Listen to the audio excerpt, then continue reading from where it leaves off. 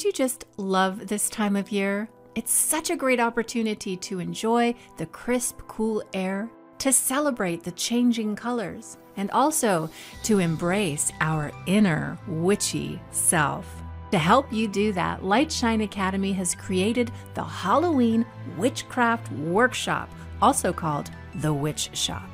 If you're interested in crafting and casting spells, if you want to know how to work with the Wheel of the Year and the power of nature energy, this program is for you.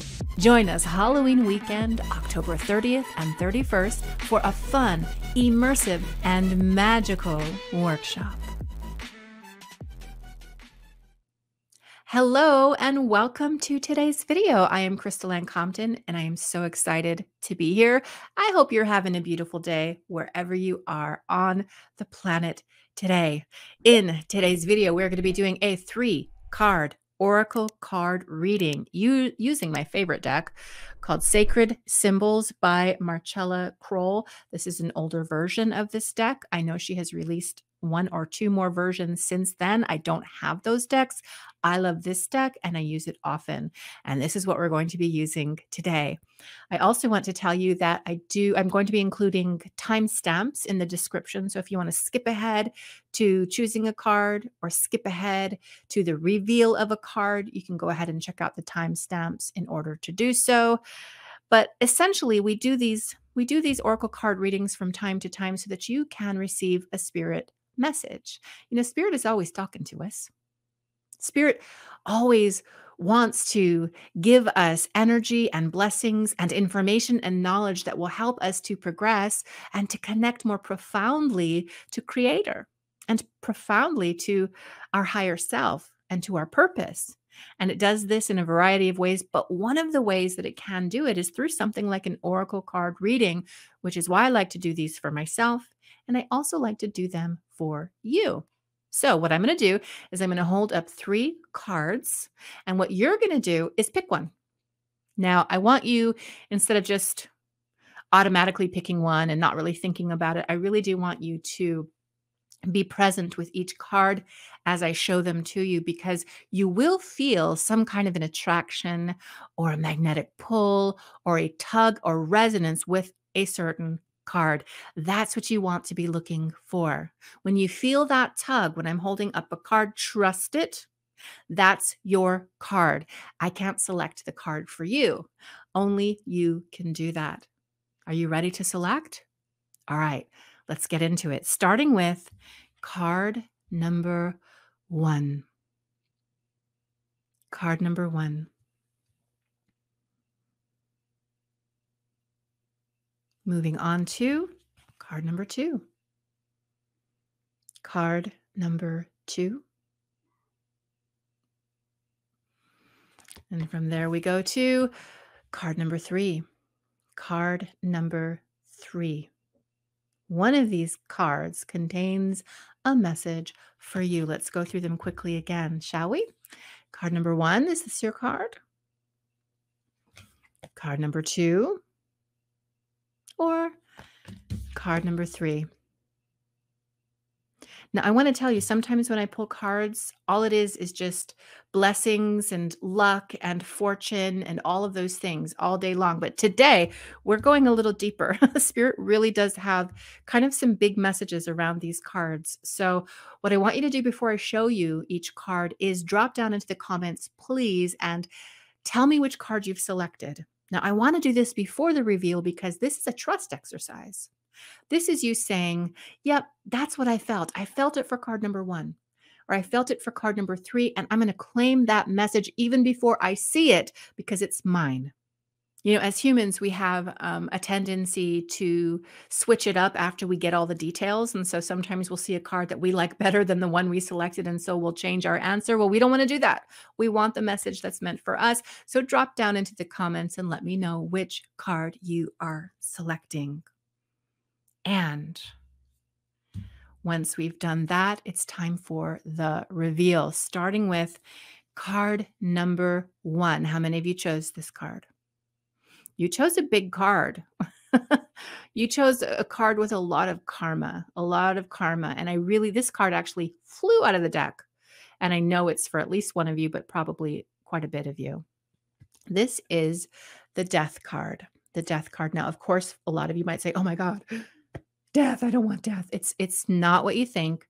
The death card is actually a really good card, and it signifies change. Now, see, if you're like me, and I'm just a quintessential Taurus, I don't like change. I like to be comfortable. I like to build what I want and then just sit around in it. I don't want to have to move, change, adapt, or modify. And so, Spirit especially challenges me all the time to evolve. And we have to evolve in order to continue to expand our consciousness and to move in the direction of our purpose. And so, right now in your life, you are being called out of a situation, called out of a condition or an experience because there is a new one waiting for you. And it feels to me like this is a long time coming for some of you. Like this is a situation you found yourself in for quite some time and you're ready for this change. You might be a little anxious. You might be a little nervous about what's going to happen on the other side of it, but Spirit says it's good and you want to trust it. You see, the nature of energy, divine energy, is to move, it is to flow, and it is also to create. Create requires change. And so you're moving into a really exciting time of creation in your life, but it does require that you slough off the old first. And you have to be willing to do that, don't you?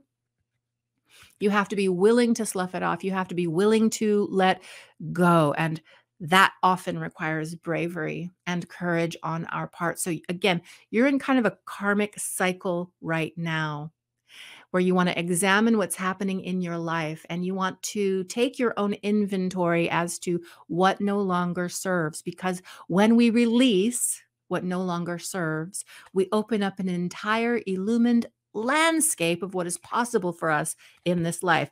Now's the time, my friend. Now's the time. Big card. All right. Moving on now to card number 2. How many of you selected card number 2? Well, if that's you, you also selected a deeply profound card, which is the shadow card. Also not a bad card. But I see shadow and I think shadow work.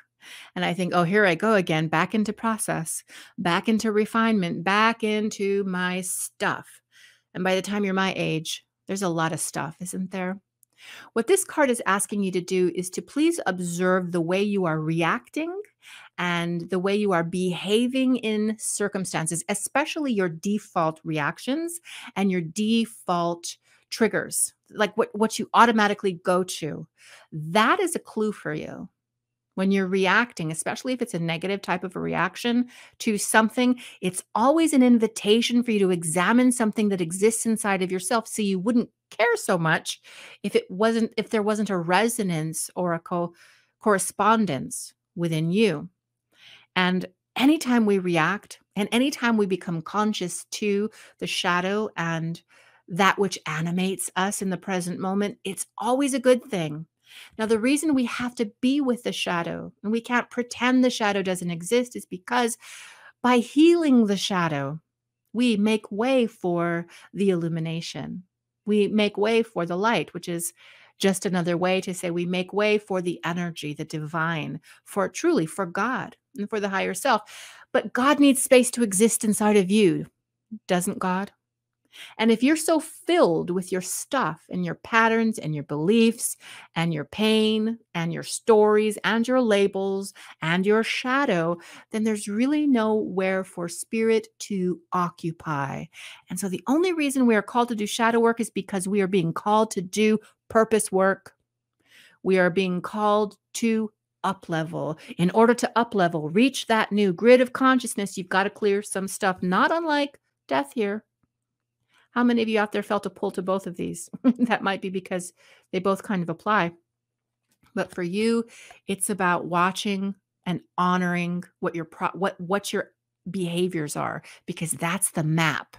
What's showing up on your screen of life, as Neville Goddard and Napoleon Hill often talked about, is an indication of the map of your subconscious and the map of your inner world. And if you don't like what's showing up out there, and if you get triggered by it, and if you're upset by it, It's because there's a correspondence inside of you that needs to be, that's begging for you to look at it so that you can up level. Now is the time. Don't be afraid of the shadow work.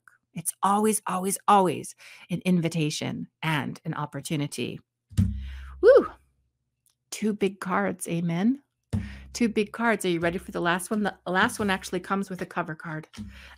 The last one actually comes with another supplemental message. And this one, this card number 3 is boundaries.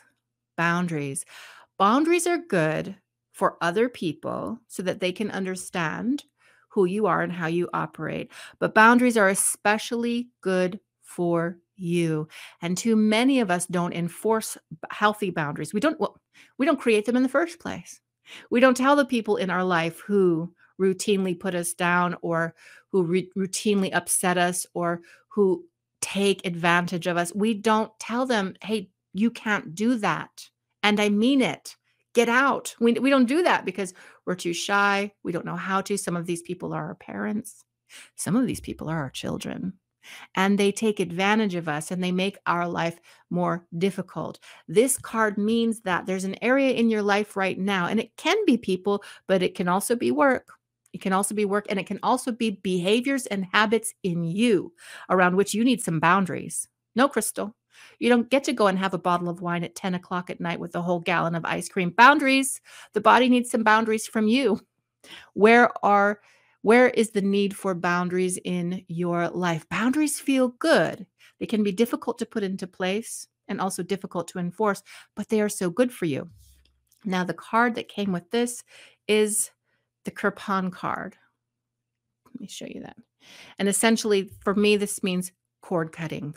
Cord cutting. Maybe the reason you let people stomp all over you is because they've attached themselves to your energy and to your field through the Akka cords. These are like tentacles that express out from them and hook into you. And you can't help but feel their judgment of you. You can't help but feel their opinion of you. You can't help but feel how they feel about you because that information is traveling the cords. In order for you to create healthy boundaries and enforce healthy boundaries, you need to have a practice of energetic management and maintenance, cutting those cords every single day so they don't have access to your energy. When people don't have access to your energy, so they're not constantly sucking your energy or they're not sending you little detonations throughout the day through the cords, when they can't do that, you feel much stronger, much more grounded, and much more whole. Thereby, it's easier to make boundaries for yourself that complement you. Listen, if you're not going to protect your path and your purpose and your life and your peace, who will? It's got to be you. And this is how you do it. Again, 3 cards that were pretty heavy, but these feel like wake-up cards. Like, come on, guys. Come on, guys. Do the things you need to do. Come on, guys. There's so much potential and so much possibility waiting for you, but you got to do the things you got to do to get there. And so let's do it together. That's what life is about. Life is about process. Life is about doing the things. And yes, life is also about doing the hard things. But guess what? What happens when you do the hard thing? You demonstrate to yourself that you're the kind of chick, you're the kind of dude who can do hard things. So the next time a hard thing rolls down the pipeline in your life, you've already proven to yourself that you can do it. You know how to take care of it, and there will be no problem whatsoever. You can do hard things. You can do all things through Spirit, through God, who strengthens you. All right, everybody. That's our messages for today. Kind of heavy, but I like it. Give it to me, God. I'm into it. I hope you have a beautiful rest of your day. And until next time, never forget that I have got nothing but love for you. Bye, guys.